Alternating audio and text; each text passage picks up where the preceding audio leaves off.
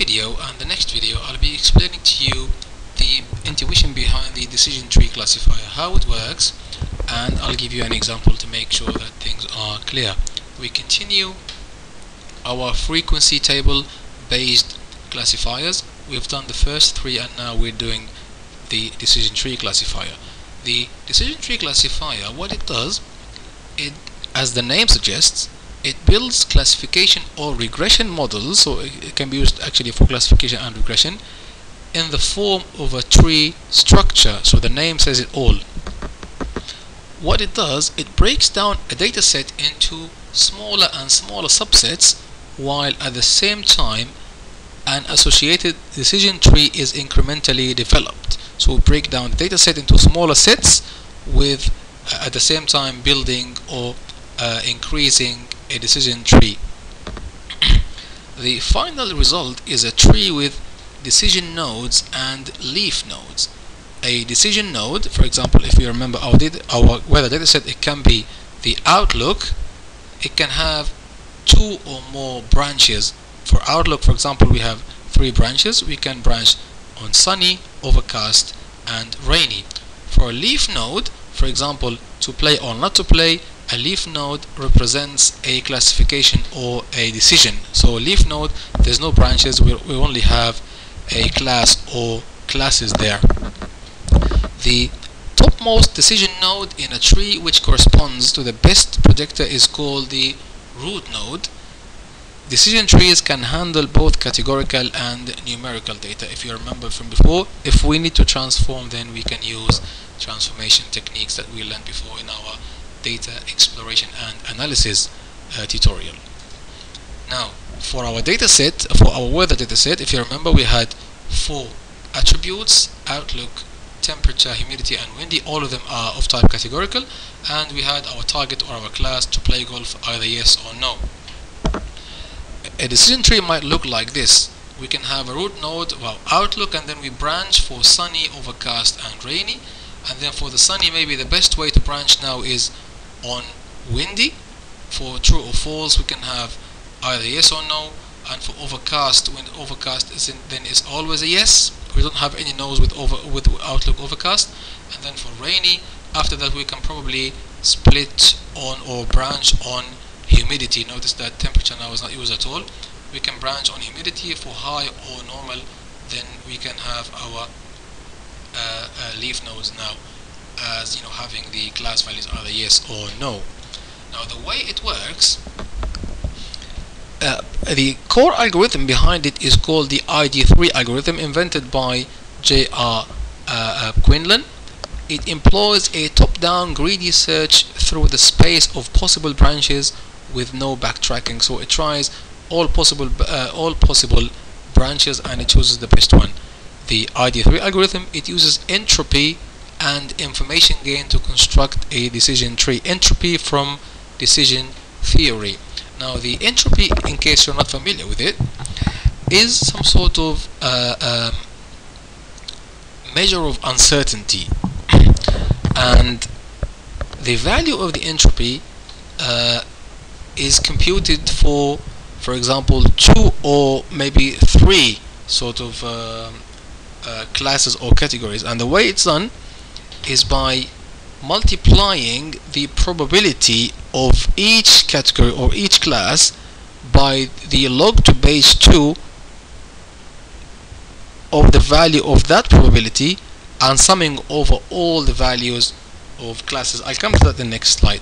So a decision tree is built top down from a root node, and it involves partitioning the data into subsets that contain instances with similar values. So they need to be homogeneous. After we branch, things need to get more homogeneous.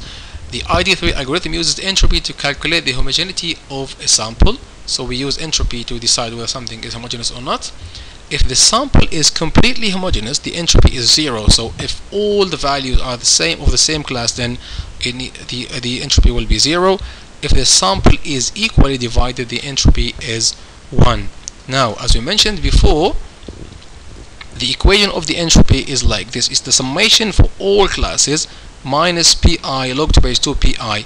Now pi is the probability of each of these classes from I equals 1 to C, the number of classes. Pi is the probability of that class times log to base 2 of that probability. The minus here is because log to base 2 of any probability is always between 0 and 1, and log to base 2 of any value between 0 and 1 is negative. That's why we have that negative, that minus sign there, so they cancel each other and becomes positive. If you look at this diagram here, we have probability here 0.1, 0.2, 0.3, 0.4 until 1, and here we have the values of the entropy 0.1, 0.2 until 1. Now for point here, for this point, at this point here, 0.5, we can have the entropy equals minus P log 2P minus Q log 2Q. Let's say P and Q are two values now at 0.5, so things are equally divided. And if we do that, the entropy is minus 0.5 log to base 2.5 minus 0.5 log to base 2.5, and that's 1. So if things are equally divided, then the entropy is 1. If everything is homogeneous, then the entropy will be 0, either there or there. The value of the entropy is 0. Now to construct a decision tree, we need to compute two types of entropy. We need to compute entropy of the target before splitting, and then we compute the entropy after splitting, and then we compute the difference between the two entropies and see the highest information gain. We'll come to that when we have an example, but just focus here that to build a decision tree, we need to calculate two types of entropy using frequency tables as follows. Let's assume now we have our weather data. The first type of entropy we want to compute is entropy of the target. So from the frequency table, now the equation for entropy of the target is entropy of S. S is our target now, summation of minus Pi log to base 2 Pi, and I is from 1 to C. So these are our classes. P of every class times log to base 2 of the probability of the same class, and we sum over all the classes. If we remember our weather data from here, our class now, we have 14 instances and we have 5 no's and 9 yeses. Now we compute the entropy now of our target, of our class, regardless of the attributes. And the frequency table for the class for play golf, which is our target now, we have 9 yeses and 5 no's. Entropy of play golf is the entropy of 5 and 9, no and yes.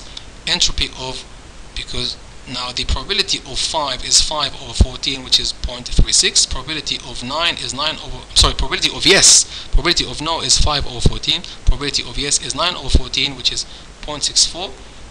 And we plug that in our equation. We sum over the values of the two classes of the yes and no. We plug in their probabilities, compute log to base 2 of that probability, and the value will be 0.94. That's an example for entropy of the target.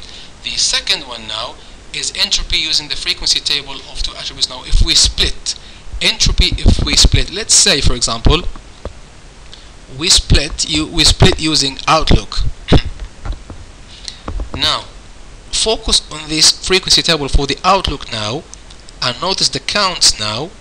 We count them against we build the frequency table against the class values, and now we're only concerned about the rows. If you remember from before, from Bayesian classifier, we were concerned about the columns probability. This would have been 3 over 9, the sum of the yes, the sum of no's. But now, because we want to use these categories of variable Outlook to split the data, then we're only concerned about the rows, about these categories, these values. So sunny, when the class is yes, the probability is 3 over 5, size 5 is the sum of the row, and when the class is no, probability is 2 over 5.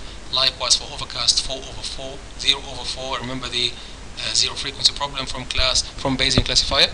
The rainy is, when the class is yes, 2 over 5, when the class is no is 3 over 5. And these now must sum up to 14, as you can see here, the number of instances. Now what we do is we compute the entropy for the target when we split by Outlook. And the way we do that is we have the probability now for the category or for the class times entropy of that category. Yes, so probability of that category times probability time entropy of that category over all values of the category, i.e. here our variable is outlook, so we do that over the three values for sunny, overcast and rainy. Probability of sunny times entropy of the values for sunny, i.e. 3 and 2, plus, because we have summation here, the probability of overcast times the entropy of 4 and 0, plus the probability of rainy times the entropy of 2 and 3.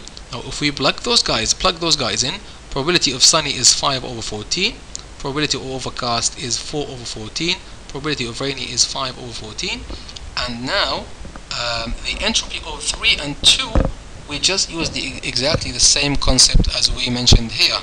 We use the same idea here, minus p, the summation of minus p log to base 2p for each of them. And remember now, for example, for sunny, the probability of the yes is, the probability of the 3 is 3 over 5, and here is 2 over 5 when the class is no. So we don't use 3 over 9, and we're only concerned about the rows as we mentioned before. We plug those values in, that should be nice and easy, should be straightforward, and we end up with the value of the entropy as 0.693. After that, we need to compute the information gain. The information gain is based on the decrease in entropy after a data set is split on an attribute. So the information gain is entropy before splitting minus entropy after splitting. This is the entropy of the target as we mentioned before, and this is after we split using one of the attributes. Now, constructing a decision tree is all about finding attribute that returns the highest information gain, i.e. the most homogeneous branches. What that means is we want the one that gives us the lowest entropy, so the difference here is as high as possible. These things will make sense when we compute an example, but just remember that we need to compute two values or two types of entropy: entropy of the target or before splitting and entropy after splitting, and then we compute the difference. I'm going to stop here. In the next video I'll give you an example for things to make more sense. Thanks again for watching, and I'll see you next time.